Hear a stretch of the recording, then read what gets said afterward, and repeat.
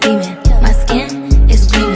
The way it shine, I know you seen it. I want it, I got it. I want it, I got it. I want it, I got it.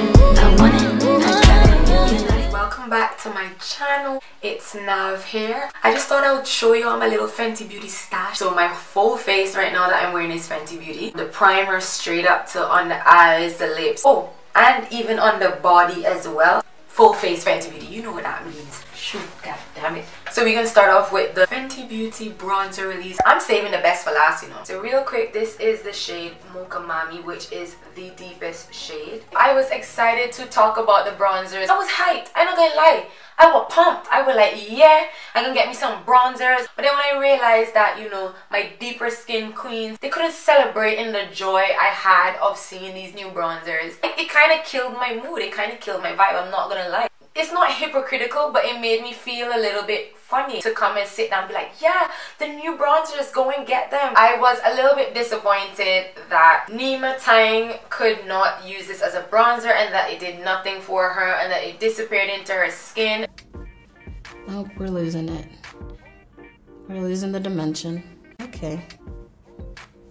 Yeah, I mean, it's kind of making my forehead look really one-dimensional. Here's Rihanna looking gorgeous as usual. But you see what I mean as far as like the lightness in her, the center of her face and all that warmth on the outside. Because the powder is a lot deeper than her, she's able to get that effect. This is almost close to my skin tone. I'm not gonna really like get that same effect. Yes, I know what a bronzer is supposed to do. I know the difference between a bronzer and a contour. Contour gives you the shadow in your face that, you know, makes you look a bit more chiseled. But I think they could go a bit deeper, not necessarily darker, because that would defeat the purpose. If it's darker, it's not really gonna be like a bronzer. I swatched a few of the bronzers that I thought might be comparable to it. I compared it to the Ebony Bronze from the Queen collection. It's basically discontinued. You will see that that is a little bit deeper and I think a little bit even more cool tone as well. So it bronzes and it contours a bit. It can be a bit deeper. I think the problem is makeup artists are thinking of it too technical. So they're making stuff based on how they visualize it as an artist, what they would like on the face. But whereas in a real everyday life, what is it that a deeper skin toned person will see in the mirror when they look at themselves after they've been out in the sun? Like, what is it that they see? Do they see red undertones? They're not asking you to make something that makes them look quote unquote bronze, like how a lighter skin tone person would look bronze. Obviously, how I tan in the sun is very different from someone that's darker skin tone. I might get a bit more golden because that's my undertone, whereas they go deeper in skin tone, not necessarily red. But we need to find out like what is it that they see and translate that into makeup. Don't just do it off of what you think is going to be best for a deeper skin tone. You guys have models that you try your makeup on and stuff, so why is it that they didn't get it right? It's clear that Fenty Beauty wasn't trying to have a cool tone. They were trying to give you something warm. So I don't know if they can go deeper with this but still keep the warmth of the red, because we have to just think about there must be some complications with going deeper and keeping the warmth, else I'm sure she would have done it. But that's my issue why I wasn't excited to do a review that I felt my deeper skin tone friends and family wouldn't feel inclusive of. I didn't even buy my bronzer shade. That's how deep it is. I literally can get bronzers from many brands, almost every brand, for my skin tone. So I felt a bit selfish, if I'm being totally honest, and I didn't feel like I wanted to gloat in the faces of many that couldn't wear the Fenty bronzer.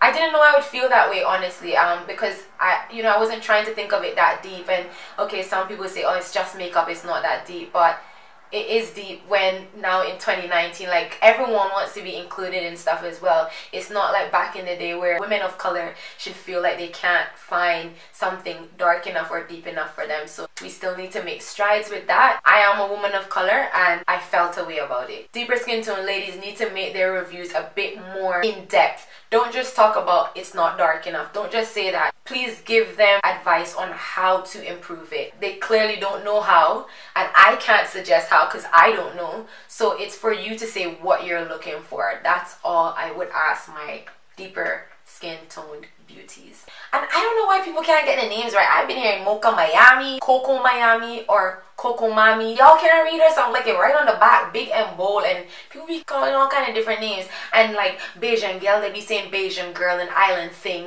If y'all going to say the name, get it right, man. Island thing and Bayesian girl. You don't have to be Caribbean to say it right. Say it the way it's spelled. Jeez, man, it offends me. As a Caribbean, it offends me. Say the word right. I swatched Penny For You Thoughts as well, but I decided not to get it because it had chunks of glitter in it. And I don't think it's really realistic to have chunks of glitter on the face. So I brought along my Sweet as Cocoa blush from MAC to swatch it just to see what it looked like in comparison to it. So my full face right now that I'm wearing is Fenty Beauty. Might as well show you what I have, what I like about some of the products, what I don't like, just in case you've been seeing a lot of buzz about the Fenty Beauty stuff and you're wondering whether you should get any, whether you shouldn't, all that jazz. So we're gonna start off with the base. So that's your foundation and your primer. I just started using the primer back because initially when I first bought the primer, I just thought, why did I buy this? Because I don't see a difference in my makeup. I have other primers that I like. I just think that I just bought it because Rihanna came out with makeup. I recently started using it. I do think it does help hold the makeup a bit. It is matte, but it is moisturizing, and I have dry skin, so I do tend to run away from a lot of matte products. But this is not, oh god, it itch on my flipping nose. Can you wait till after? Yeah, so initially I didn't like the primer, not because it was terrible, not because it did anything weird on my face. I just didn't think I needed it. I still don't think I need it, but I have started to use it and I do see the difference. It's not something I think I will necessarily repurchase, but it's nice to have, and if I'm not using it a lot, that means I will have it for a long time. One thing I will say is that if you have dry skin, I don't think Fenty Beauty products are necessarily formulated for us with drier skin. She created her products to withstand the heat, like when she goes back to the Caribbean and stuff. But I have dry skin. I still like dewy foundations even in summer. So I had to find a way to tweak a lot of her products. Putting oil with her products really helped my skin to look the best. When I was putting it on today, I was like, oh my god, I hate this foundation. No wonder I have not worn it. It shows up texture, it is dry looking, it's just not nice. But honestly, after putting it on, I put it on first on one side of my face, then I use my Smashbox Photo Finish Primer oil, and I just, one drop, I literally drop it on my face and I use my beauty blender and apply it all over the face. I think the difference with this oil and like a regular oil is because it's a primer oil, it's a little bit sticky. So it works fine with the foundation. It doesn't actually move the foundation, it doesn't lift it up, it doesn't mess with it. Literally blended into the foundation, and I loved how my skin looked. The concealer, I have a love-hate relationship with this concealer. I love the color, but I don't love the fact that it creases underneath the eyes. Pros, the color has enough yellow in there. I find like a lot of concealers that I use that I love, the shade is not right. The lighter it goes into like this beigey tone, and it's like, okay, I'm light, but I'm not beige. I still have melanin, so I want a bit more yellow in it, and light concealers don't tend to really have enough yellow in my opinion. In the foundation, I am the shade 350, so I got the concealer in the shade 350 as well, which if you haven't seen my review on the concealer as well, they make the shade with the same number, but it's just a bit lighter. Rihanna makes makeup so easy for you. Like, they match you, they tell you what your foundation is, and then you know that this number concealer goes with that same foundation. It creases a lot.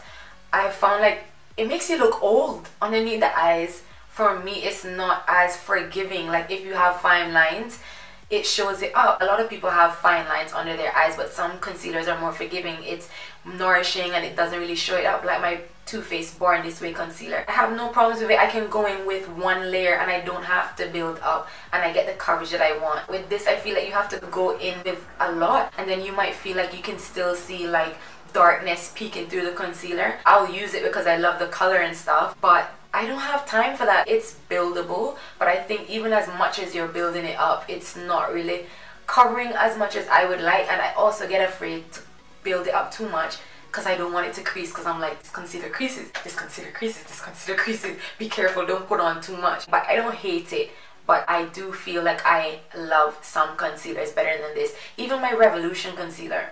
Then I have the blotting powder and the brush. I don't know why the heck I bought this. I don't need it, but I used it under my eyes today. I bought the brush with it as well because I thought it would be easy when I'm going and I just want to touch up and stuff. I have used it, but even though they say translucent, I do think it is a little bit white. I think all translucent powders, they act as though like they don't show up white on your skin, but it is a bit white. Like sometimes I will run over it with my face powder to like just give it a hint of color. It's not drying at all. It's just a blotting powder. 3 highlighters. I have the Diamond Balm. I use this on top. Mean Money Hustler Baby. I use the Hustler Baby side. It's the right shade for me because I find like a lot of gold highlighters are too gold. Even if they're champagne, they're just a bit too gold. But this, it's like rose gold. So it has enough specks of gold in it, but then it has a peachy undertone to it. I really like it. Then I have Trophy Wife. We're not gonna act like Trophy Wife is used because it's just too gold. Trophy Wife was one of them things as well that was just hyped and it's a splurge. You don't need it. Even on my eyelids, I think it's too golden. Then I have her lip products. I have the Stunning Lip Paint in Uncensored, you know, the first shade that she came out with. I like it. It's very pigmented. You don't have to use a lot. I honestly haven't used this in a while as well, but because it's so much that comes out on the wand, like there's no way that I don't feel like a clown putting it on. The only way I wear this is if I wear a darker lipstick around my lips and then I'll dab a little bit of this in the center to brighten up the red. But like all over my lip, just this alone, I don't really like how it looks on me. I've seen some people wear it. I in general don't like just one shade of lipstick on my lips anyway. I always darken the outside with something. So right now I'm wearing her, which is my favorite brown lipstick. This is in the shade Shawty. I literally put that on the outside and then I put Mac's Top on the inside of my lips. It makes a difference with how your eye sees it. It's like subconsciously your lips look juicier because you've highlighted the center of your lips. I have a green one. Like yeah, I really like weird shades that I can have fun with and stuff. Then I have Saucy. They're tangerine looking color, I think. I love oranges and browns and reds. Those are my favorite colors to wear on my lip because obviously it complements my skin tone. Then I have a blue one, Clapback. Yeah, I really like this color as well, but I haven't had a chance to wear it. I haven't been doing any creative fun makeup looks I used to do so much. I also have her Gloss Bomb. This is a splurge, you don't need it. I think any lip gloss does a trick. I have only one of her matchsticks and I got this in the shade Confetti. Tell me why I have a purple matchstick, please. Tell me, am I a unicorn? I just don't know why I bought it. Am I a unicorn? I don't understand what I was feeling at that point. Then I bought her Flyliner in Cause I'm Black. I like the fact that the pen point is really super thin, and I spoke about this in a Fenty beauty haul that I done as well, where we're wearing red on the front, my sister and I, if you haven't seen that video. I just feel like it dried out real quick. Saving the best for last, my favorite, the Body Lavas.